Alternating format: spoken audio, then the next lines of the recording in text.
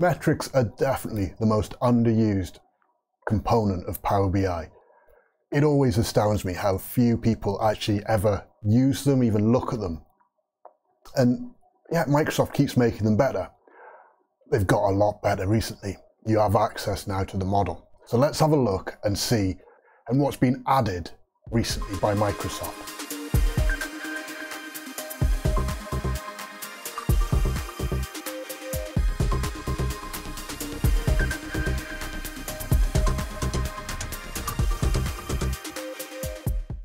Welcome along, my name's Ross, the creator and founder of Geordie Consulting and Geordie Intelligence, the YouTube channel you're watching now.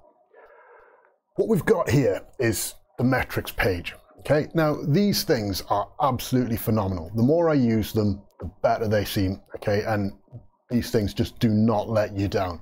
They run really well and constantly for you. Our England food hygiene one is one that's been running for a couple of years now. And it just, every day, takes a snapshot as our report pack updates, and it allows us to track things over time.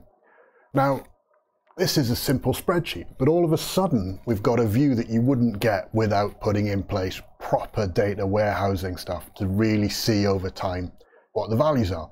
So if we look, for example, at the food hygiene for the Northeast, we can see it broken down day by day, exactly what's happened. We can zoom into a particular area and see specifically what's happened. We can see it comes all the way up to today. We can bring in target values if we've got targets as well to show for it. There's lots we can do. And even better, we've got some check-in options. And I'll put a link as well for you to go and see the video where we've talked about putting these in and creating a Power App that allowed you to do this whole process and have it all automated and sending out reminders for people to go and check in our values. But we're not talking about that now. So we've got that. So what's changed? What's happened is that now we actually have access to a semantic model for it. Okay, so we've got our main semantic model, the food hygiene report. We've also got this England food hygiene semantic model, and that's the model from the metrics. Simply put, it's like any other Power BI report. So what we have to do though, we can't actually go and download the original source file because it's been built in the service, which is annoying. But what we can do is we can connect to it. So I'm going to come here. I'm going to say, let's get some data from a Power BI service model. I'm going to pick the England food hygiene. We're going to connect to it. And all of a sudden we've got our values. Right? It's not the most intuitive of things. And obviously, if you think through what we've got, R1 is a bit difficult because we've got different things. But if we bring in value and we bring in, unfortunately, we don't have a proper calendar table with this, so we're just going to have to bring this in. And you have to deal with the hierarchies. I'm not going to get rid of it yet. But what we can do is we drill down, we get to our daily view. There you go, but this is everything, okay? And this is a total of all our values, okay? So what we need to do is go to our goals. And what we can do with this is I'm going to bring through a value of a goal. And I'm going to place it just here, and I'm going to bring it to basic filtering. There we go, okay? And what we want, or in name, let's go to the average hygiene in the Northeast. We can suddenly see we get the values that we've got before. Okay, and of course, yes, we could zoom up to that and we get something else. We'd need to change it from sum to be the average, of course, wouldn't we? Okay, so we can get to that point where we can clearly see everything that's going on and track over time what's happening with our goals. And then because this is in here, we could drop this, bring it into, save this up. We could bring this into PowerPoint. We could then start to piece together what's going on.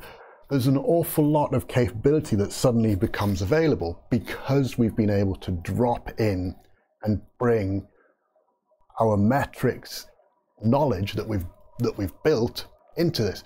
You could bring this into a new Power BI report, couldn't you? So you could go create a new PBIX file, or we could even say, right, we're going to bring this in. Remember, make a hybrid model. So if you've gone through and pieced together the historic values to then say, well, we're now from day X tracking it properly. You've got your historic comes through, you've got your proper goes forward. It will work for you, and you can piece together everything that you need to do and everything that you want this way. Now, because we've got this and we've got the metrics all automatically tracking, we can also do things like we can put in the status. So we've got the status of these. So we can say, well, we could put in we could color it by status. There's so many options that we can do. And the more I looked at this, I was like, wow, what can we do with this? This is amazing. So here's an example of something that I've built already using these metrics. We've pieced together this thing, pulling through small chart versions of all the businesses, or of all the regions that we've got. So we've got this presented, just boom, straight away, really quickly and easily.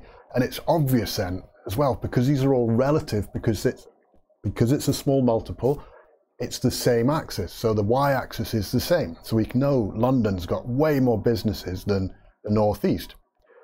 We can look at the hygiene ratings. We can see all the different areas that we've got. What's obvious is that we haven't been consistent with how we name things. We need to go back through and rename these, of course, but that makes sense. That's not difficult to do. You can suddenly expand this out, because I could say, well, I'm going to take this, I'm going to place this into one of my into one of my PowerPoints for my executive team. They can see these sorts of things. You can bring in scorecard elements as well, directly into any Power BI report. So if we went back to a new report, goals as a list, browse them, we can then drop in the goals from here. Okay, so we've always been able to do, or well, not always, we've been able to do this for a while, but again, it's that interface, isn't it, that great, I can see it, I can see the goals, I can see what's going on, but it's not quite the same, is it? Okay, and that's where the ability to connect the model up, build the content that you need, structure it, format it, make it look exactly how you need it to look in your business. Put the color schemes right for it as well, for example. So we've got this ability now, haven't we? If we go back to this report, we can now see what our page 2 looks like and our page 1. So we can kind of see metrics are just straight away in there. And the thing to remember, and this is as if we go back to the metrics here, I haven't done anything with these really in years since we put this together. We did the work, we set these all up. There's nothing being done. This just tracks and goes through. And if we go in and we say, let's edit what these do,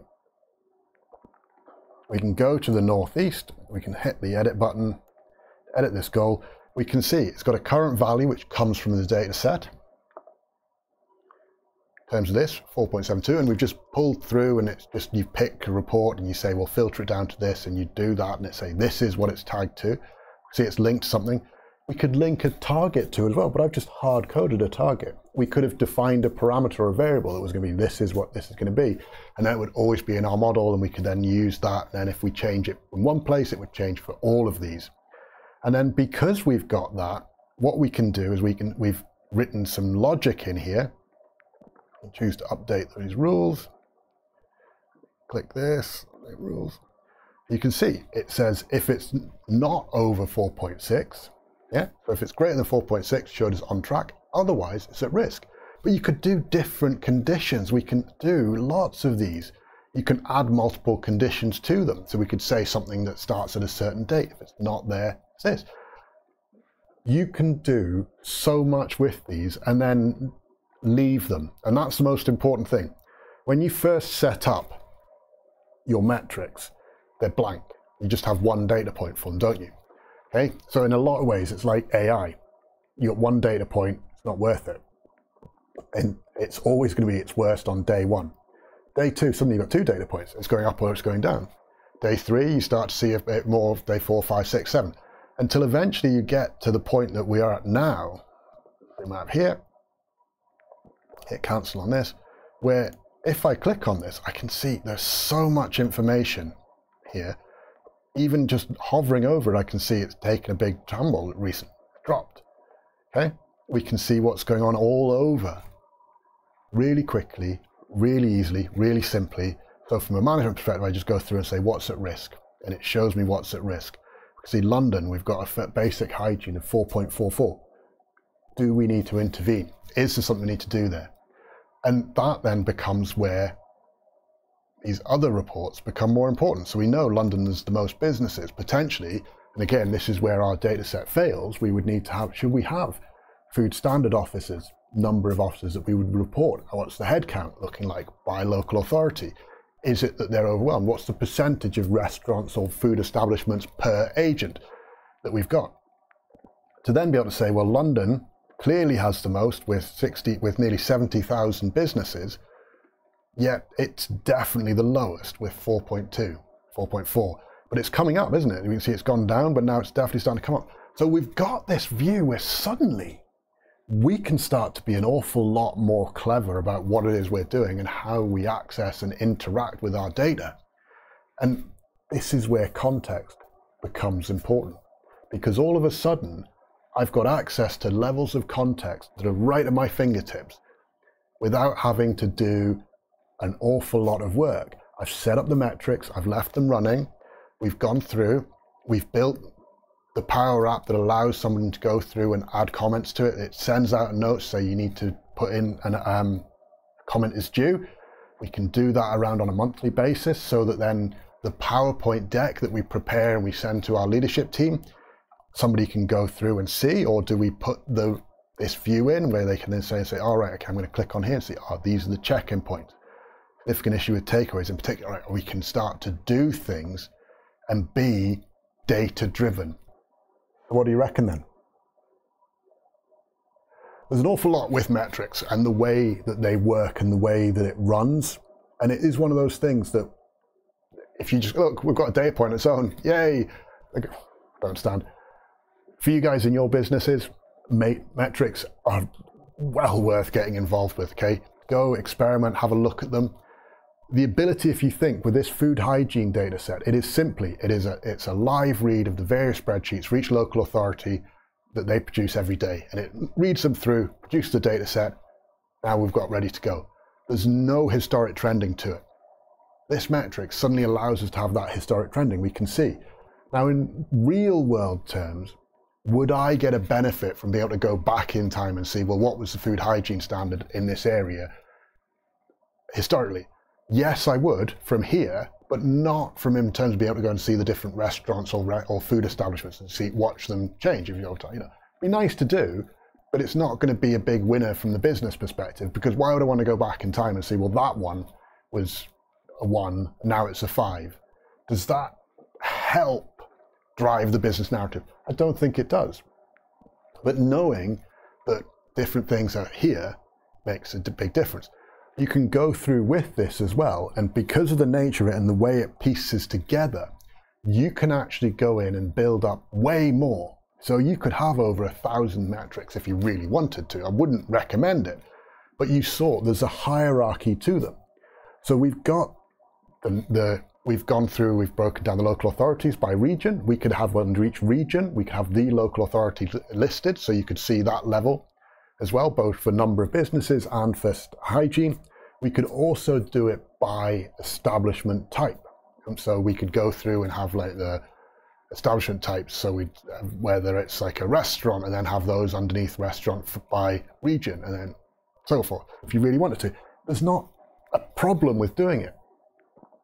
Yes, it takes time initially setting it up. Don't get me wrong, yeah, it takes time. But once you get it done, it's done, and it just runs, and it just tick, tick, tick, tick, runs away. And it doesn't turn around and go, oh, we need to do something about it.